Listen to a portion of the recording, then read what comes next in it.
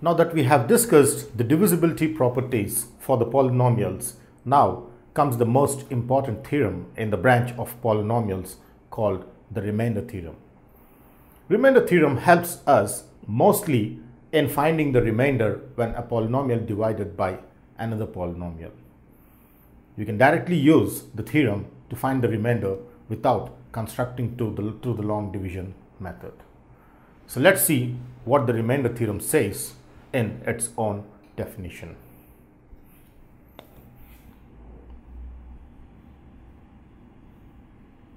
Remainder theorem.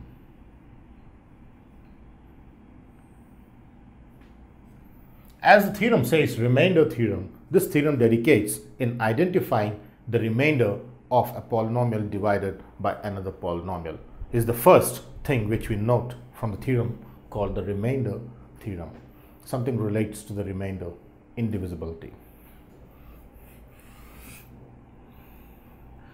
If I take a function f of x with the condition that the degree of f of x, the degree of the function f of x is not equal to 0, then let's see what the definition says or what the theorem states for this function f of x.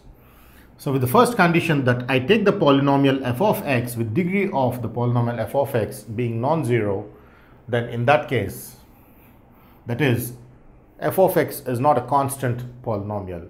In exception to the constant polynomial, if the function or the polynomial f of x is divided by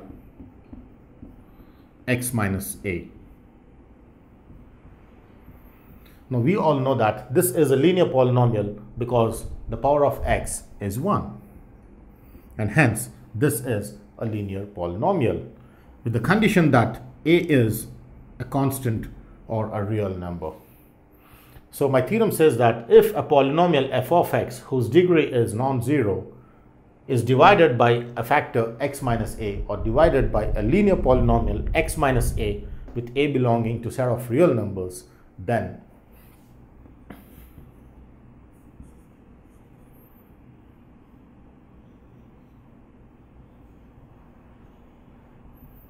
remainder of f of x denoted by capital R is nothing but f of a, is how I understand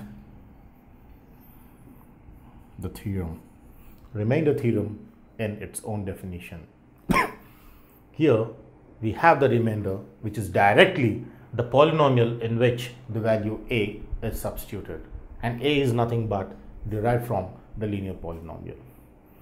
For a polynomial f of x with degree being non-zero, if divided by a linear polynomial x minus a for a belonging to any real number, then the remainder of the polynomial f of x is directly f of a, is how the polynomial is related to the constant of the linear polynomial in the divisibility, is what the remainder theorem states. Now let's see an example problem to understand the remainder theorem more better.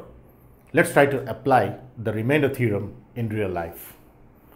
So coming to the remainder theorem, we have already defined that for any polynomial divided by a linear polynomial, then the remainder is directly connected to the factor of that linear polynomial into the polynomial.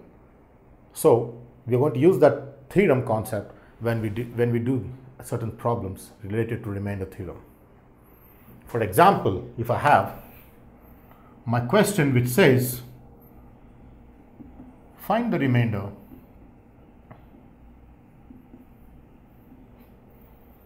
when the polynomial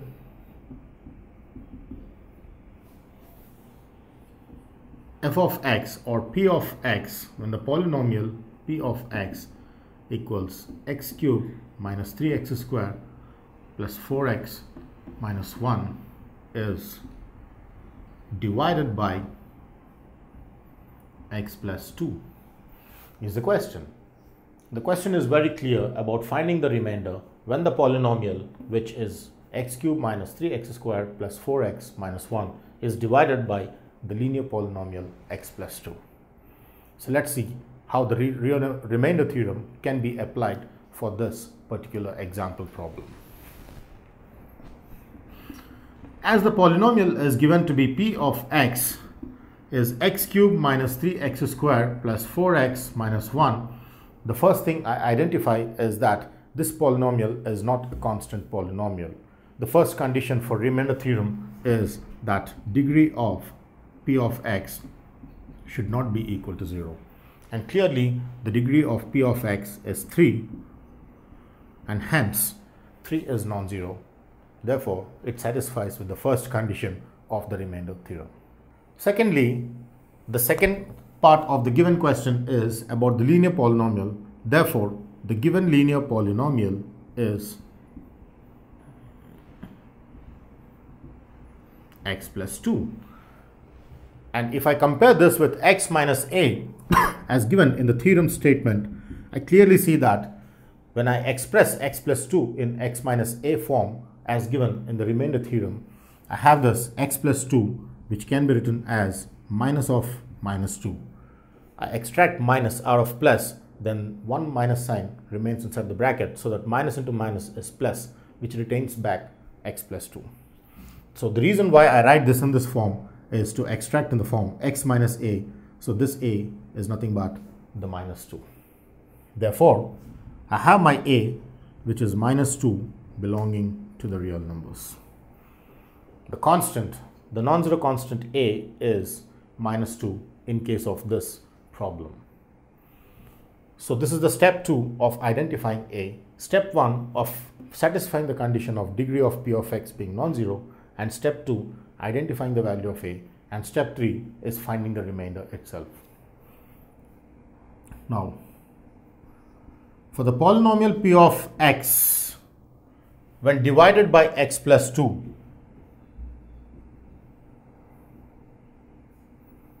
the remainder is f of a, or p of a, or this is p of minus 2. This is strictly by remainder theorem. Remainder theorem clearly says that when a polynomial which is non-zero degree is divided by a linear polynomial, the remainder is f of a or p of a. And in this case, a being minus 2, it is p of minus 2. Without any long division method process, we can directly find the remainder using remainder theorem. So let's see how the remainder can be evaluated for this p of minus 2. Therefore, when I evaluate this, I get the remainder, which is p of minus 2, and p of minus 2 is the value which is obtained by substituting the value of x equal to minus 2 in the given polynomial p of x. Therefore, when I have p of x replaced with x being replaced with minus 2, equally the x gets replaced with minus 2 on the right side.